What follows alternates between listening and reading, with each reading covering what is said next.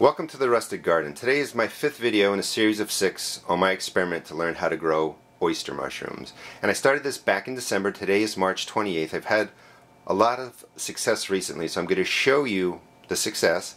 And I also wanted to explain some terminology and also show you how to prepare some boxes and containers to grow mushrooms now that I've learned how to do it a little bit better. The Hyphae or Hyphea, pronounced two different ways, I looked it up, are the thin-like threads that go through your growing medium. I'll show you a picture of that. Multiple threads are called mycelium, and right here I just broke it down a little bit. The branching filaments are called Hyphae, and they are the main mode of vegetative growth. That's how your mushroom really grows and spreads out in your growing medium. Collectively, if you have a bunch of hyphae, they call that mycelium, and I'll show you what that looks like. So it's a little bit confusing, but what you're really looking for is this filament, white filament growth going through your growing medium, and that's how you know you're on the right track.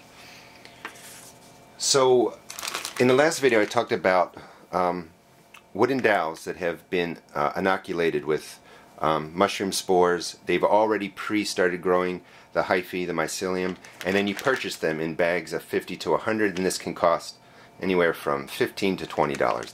This is the mode that I'm going to use to grow them. One of my goals is to figure out the simplest way to do it so most people can grow mushrooms without an elaborate sterilized room and, you know, big process. So I'm always looking for the simplest way to do it. From this bag, and you can see right here, there's a lot of growth. That's all different stages or different developmental stages of the mushroom. So, and I broke some out. So one question I have is, this growth right there is about ready probably to spawn the oyster mushrooms. That's what you're trying to do. You start with a single dowel like this that has the mycelium and hyphae on it, and then you put them into your substrate, which I use cardboard and straw, and then they start growing, you know, till they start looking like this. So I'm sure this is a phase. If anybody grows mushrooms, what phase is that, and what are these little tips on there? I'm guessing this is what will turn into the oyster mushrooms. So success, really, from just buying a bag of these dowels and letting them sit in there, they've started taking off. So let me move this out of the way. So what I did on February 8th, I put in some grain spawn, which are little pieces of grain which have spores on it, and that is supposed to be a way to grow your mushrooms. That wasn't working well, but what I did find is the oyster grains started to actually work, but they take almost 8 weeks to get ready. As the wooden dowels I put in on 228, and let me just show you what the growth looks like. So 4 weeks later, that's the hyphae, or the hyphae, and a collection of them are called mycelium. But this is spreading out all over the cardboard, throughout the straw, on the underside. So this is really getting close to progress to me getting mushrooms. And if I lift up in there, let's see if I go down another level, you see even more going on. And look, right in there is another stage of development for the mushroom. So everything is going really, really well in here. And this is going to be transferred into actually a bigger container, and hopefully I'll get mushrooms from that. Now the next thing I want to show you is how I set up this type of container. I'm going to use some cardboard boxes and, you know, essentially plant these dowels into it. So I'm going to show you how to set up the containers, and the different substrates that I've decided to use are hay and pieces of cardboard, and they both have to be sterilized. You can see how I did that in other videos. What I found is that I described before as having the substrate or the growing medium about as damp as a wrung out sponge. You want it to be a little more moist than that, and with practice you can get there. I found the extra moisture really did make a difference. So I want to show you, this is the grain spawn. This is what I tried before and found this takes maybe about 8 weeks to not really germinate, but for the mycelium or the hyphae to really start growing. So this takes a little bit longer The spawn plugs, or the dowels, only took about 4 weeks to really get going and growing, so I prefer to use the wooden dowels.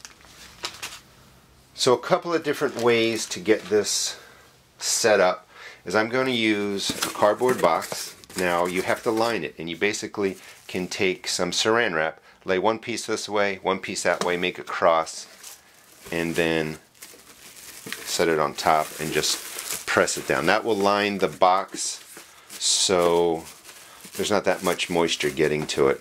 And eventually what I would do is, once this started growing the Hyphae and the Mycelium, I would press the plastic down and let it actually grow right into the box and use it in that capacity. So here's one that's set up so that the edges are protected. The other thing I found is you don't have to worry so much about the order of putting in your substrate, because if you think about it, in the wild, mushrooms will grow where they're supposed to grow, and there's no set order. Before, I showed you with the cardboard, you know, I took off different layers and then put them down in layers. You don't really need to do that. Just take the cardboard, make sure that it's that you can separate it a little bit, and then just drop it in there. So you can see that I'm going to have a couple of different layers of material on the bottom, straw and hay. And then take some of your dowels. My hands have been washed to make them sterile, and I'm going to just drop 2 of the dowels right down there. Put some more cardboard on there, and just fill it up, trying to keep the plastic sides up. And this box is, again, another experiment because I enjoy doing that. The first 2 pieces were on cardboard. That's going to go right on the straw.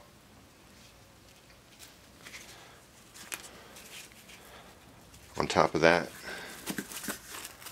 we'll go some cardboard. Again, just keep the plastic up. And I don't recommend, if it's your first time trying out, don't do it this way. This is just another experiment that I'm doing. And put some more right on top. And then this box will get closed and labeled, and we'll see how that does. Now, what I did before that was most successful is I just got these from the grocery store. They're made by Glad. You can get, like, I don't know, 4 or 5 of them for, I don't even think it was more than $5. But these containers are perfect. So just take off a lid. You do want to seal up your mushrooms so the moisture stays in there, but they also have to exchange air and carbon dioxide and all that kind of stuff. Are there 2 here? No. So all I do is put in the tip of a knife, put in 4 holes, and this is how I'm going to grow my mushrooms. Once they take hold in here, like I showed you previously in the video, I'll put them into something larger to grow to size. Cardboard right on the bottom. I'm going to drop in 2 dowels, the one that was already sprouting, so to speak. The mushrooms don't sprout, but that's what I'm used to saying. Another layer of straw. Going to drop 2 more on there.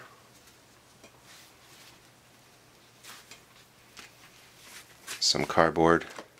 And one of the things when I prepared the cardboard in here is I just put it on its side and put it down to the bottom. I filled it with hot water from the tap 3 times, let it sit for about 5 minutes, dump the water out. And the reason I did that is, one, it'll soak the cardboard, separate the cardboard, but then you can rinse out some of the glue that goes in there. After I rinsed the cardboard 3 times, I poured boiling hot water onto it from a teapot, and that's just to sterilize and kill everything. Another thing of straw. I'm actually going to put in 2 more, and then right on top of that, some more cardboard. And I'll leave it just cardboard so I can see what the growth looks like. So that's pretty tight. Press it down, there's enough moisture in there. Seal the lid. lid maybe. There we go. And I think in 4 weeks this will have the mycelium going through it, the hyphae, all the white filaments that you're looking for. So this is my basic setup, and what I've been trying to do is not have to be so technical that everything is sterilized, everything is done in a sterile grow room. I don't have time for that. I don't have the space for that. I want to be able to grow mushrooms. So this is what I learned in the first 5 videos. That I think the dowels, the spawn plugs work best. Hay, cardboard work best. This container perfectly fine.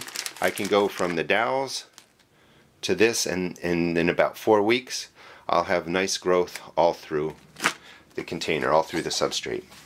And now the 6th video probably be done in maybe 4 weeks, and hopefully I show you how I'm picking mushrooms out of I'm going to actually use a clothes basket, how I'm picking mushrooms out of it. Hope you enjoyed the video. Please check out my blog at www.therustedgarden.blogspot.com, and please check out my YouTube videos. Thanks.